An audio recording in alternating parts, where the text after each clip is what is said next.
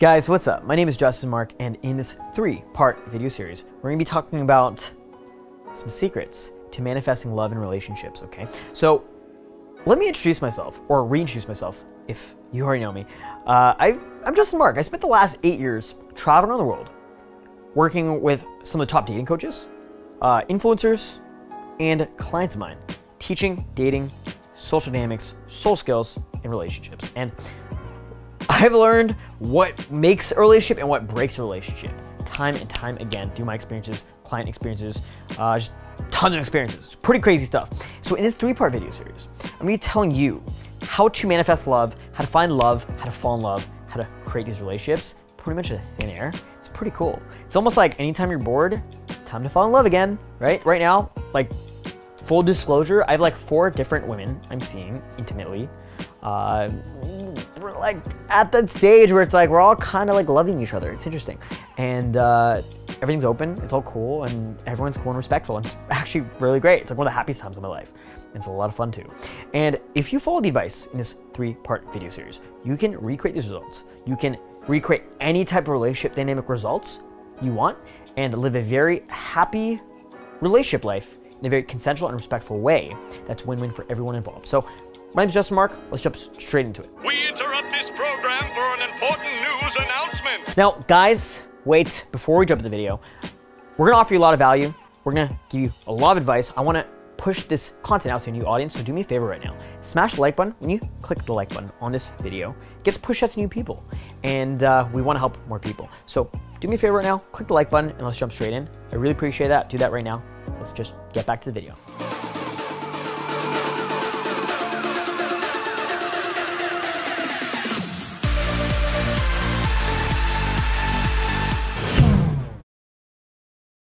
Okay, part 2, keeping a partner, right? Well, look, maybe you're in love, maybe you're not, who knows if you're in love. It's kind of funny how this works, right? There's that cute puppy love. There's that cute innocent love. Then there's that like logical, jaded, I've been in love so many times, but I'm going to open up my heart and try to love you again.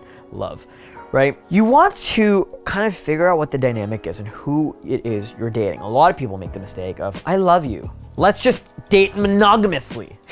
Even though it's never worked for you in the past. 80% of monogamous relationships end within the first year. If you make it past 2 years monogamously, there's an 80% chance you're gonna be with each other for life though, which is crazy how that works as well.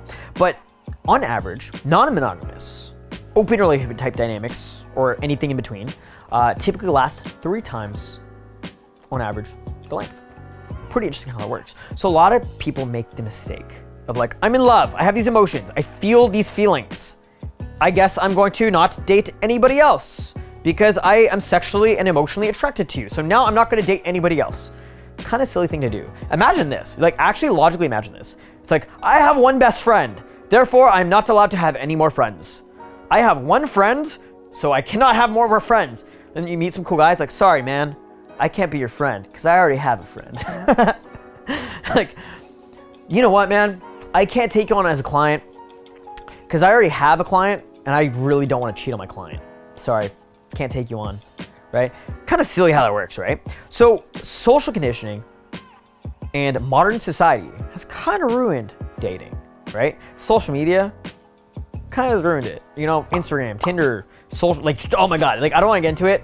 On one hand, if you play into it and you kind of just go with the non-monogamous frame, my God, you can have a lot of fun and meet a lot of cool people. I promise you that, okay? Really, really cool. Created a whole online course about online dating, online-seduction.com, right? Check that shit out. Mind-blowing, a lot of fun, okay?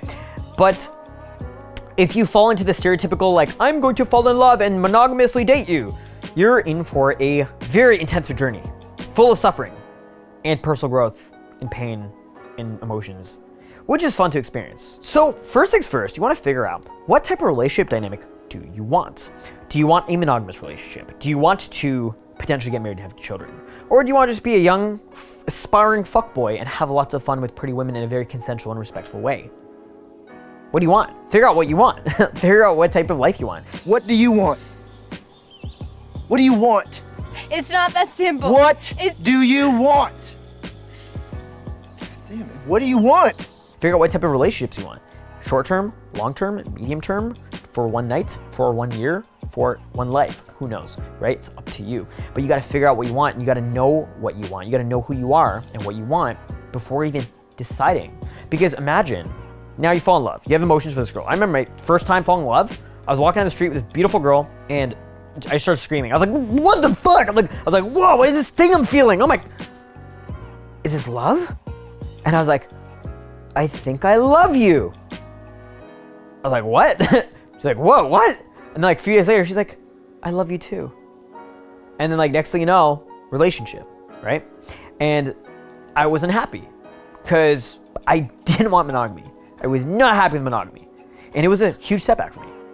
And then a year later, I'm finally like, okay, can't do this anymore, break up, traumatized for a year, 2 years, whatever, right? So imagine how not even having that right framing, that right communication early in, fucks you up so hard, where you're literally set back years. And it's funny how like a lot of guys will fall into these weird dynamics, get married, have kids, and realize, oh my God, I made a mistake. This is the wrong partner. I spent 3 years, 4 years, 5 years, 25 years with the wrong partner, the wrong person, because you fell into social conditioning, right? You fell into the Disney fantasy of like, my Prince Charming and my princess, right? It's like, just come up with what you want.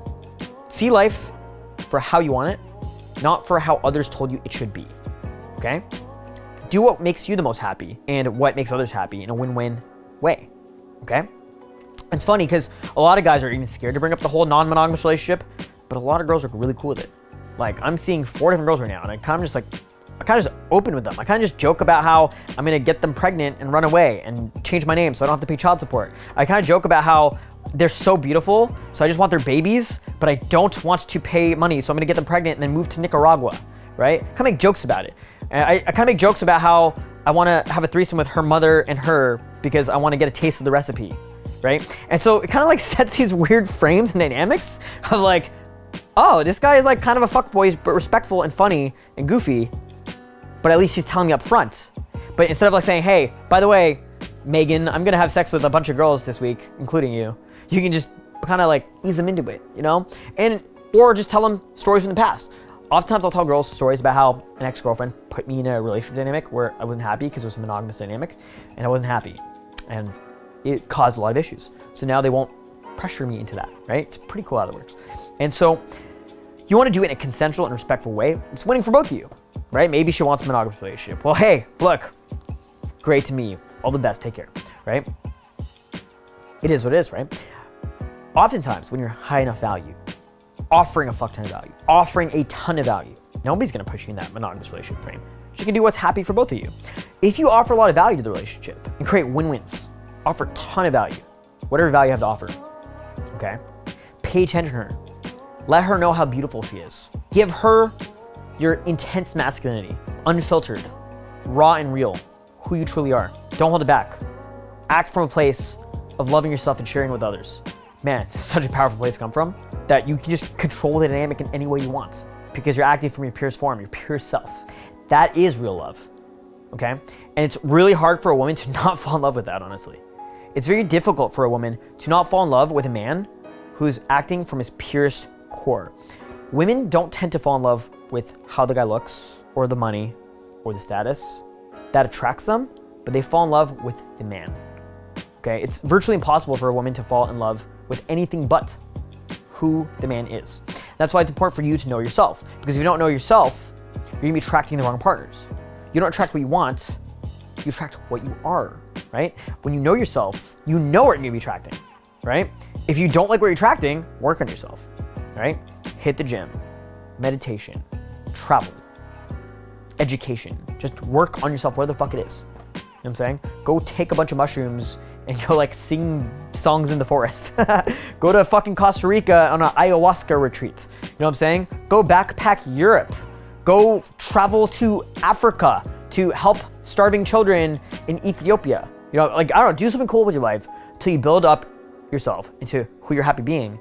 Then you'll attract people you're happy attracting. It's funny how that works, right? Because when you're looking for a relationship, you're not gonna find it. Like, you're not going to find a relationship when you're looking for it.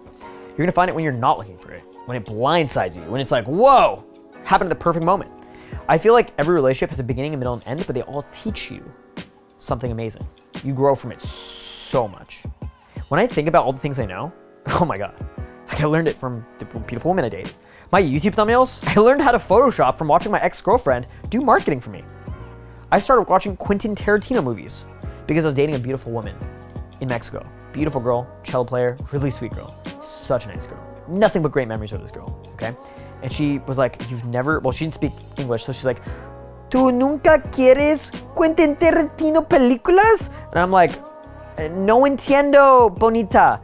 I don't understand what you're saying, right? And she started showing me like Kill Bill, all these like crazy Quentin Tarantino movies. I'm like, oh my God, these are amazing. And she was listening to classical music. I'm like dancing the waltz to classical music with her. I'm like, wow. And now all these like cool things about my personality, where did I get it from? I learned it from women.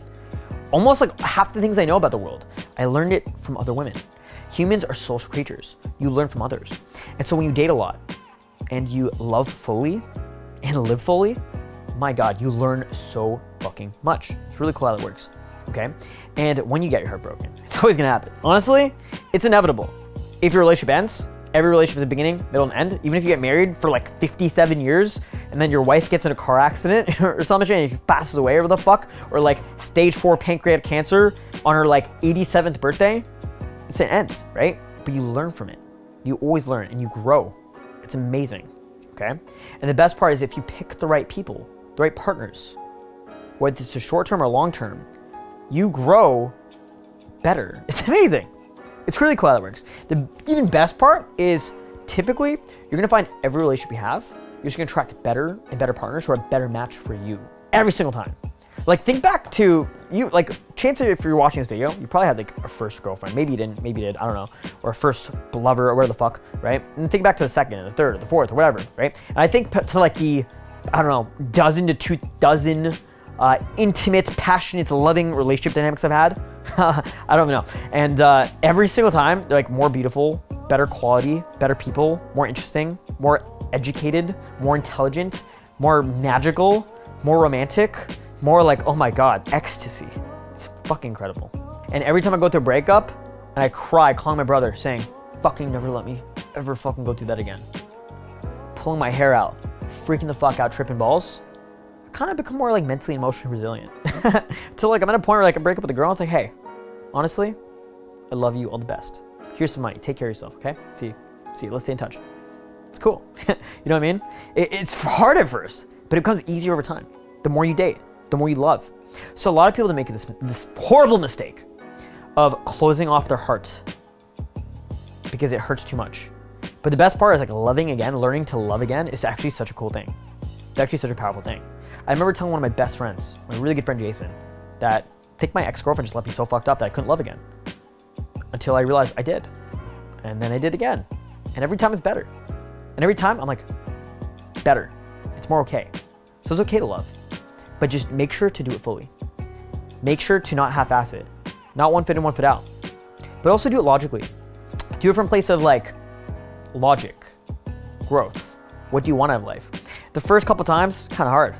Right? You're caught with feelings and emotions, but next time, the time after that, it gets easier and easier and easier, okay? And, you know, truth be told, if you're high status, high value, and you just give your love fully, they will love you back. But you gotta be high status. You gotta be full of value, and you gotta offer a fuck ton of value. The people who win the most in the world offer a fuck ton of value, okay? And therefore get the most love back. Now, always realize, the honeymoon phase will end. So it's kind of like, should we keep the relationship dynamic going? I remember my beautiful girlfriend, who is an actress in Mexico. After like 3 months, I was like, the honeymoon period's ending. And then I kind of realized I'm not attracted to this person's personality. There's this saying that, look, if you take away all the attraction, the physical attraction, the emotional, the arousal, all of that stuff, and you're just left with that person, would you be friends with them? Sometimes I'm like, no. So like, why am I with this person? You know, my beautiful Latina cello player, absolutely I'd be friends with her. She was amazing. She was so cool, right? But then like my cool, famous ex-girlfriend, who was like an actress and stuff, I'm like, absolutely fucking not. What the fuck, right? It's like, wait, what? No, right? So you gotta like really take yourself out of the emotions. Look at it objectively, subjectively, logically.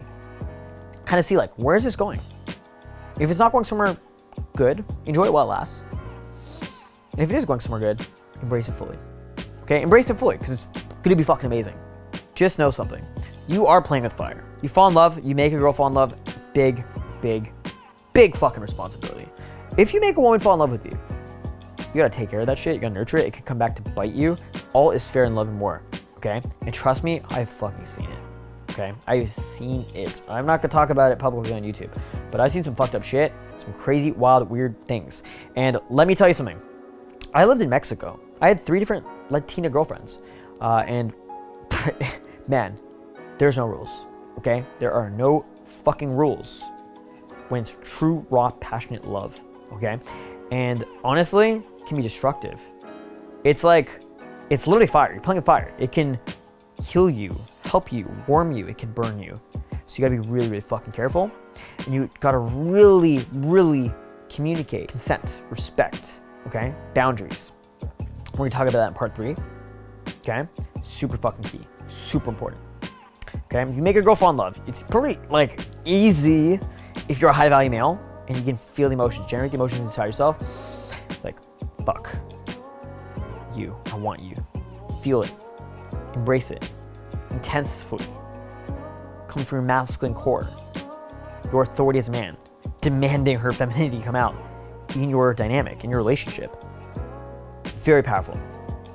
But just know once her feminine essence is out there on you, it's a dangerous game, okay? You can get hurt. But it can also change your life forever in the most positive ways, okay? So ideally, you want to set up a lifestyle that works for you. If you want to have kids, if you're like, look, I'm 35 years old and I want to have children and a monogamous relationship, cool. Go find a beautiful woman to have your babies. I remember one of my old students, he hit me up on Instagram recently, last week. Dude was pretty much borderline, like, autistic as fuck, like just dumb, like didn't know anything about social dynamics, kissless virgin. He just told me that he's engaged and he's having a baby. Good for him, right? Good old Mike. And Mike from college, he's one of my first clients from back in the day. And it's just so crazy. I pretty much taught him game. He got in a relationship and now he's having a child. It could change your life, right? It could also really hurt you. So set up a lifestyle that works for you. Maybe you just want to be a young man having fun, playing the field, playing the games, okay? Do it in a consensual and respectful way, not a way that hurts people's feelings, manipulates people, abuses people's trust, right? You don't want to put out toxic negativity and spread that onwards. You want to give value, offer value in the most, I guess you could say, utilitarianism way, okay? You want to make sure everyone's winning as much as possible. Try not to hurt feelings, but also try to be honest and real with who you are and expressing that fully to others. So guys, that's pretty much it for part 2. Just remember to love fully. Feel that relationship. Love it. Embrace it, honestly.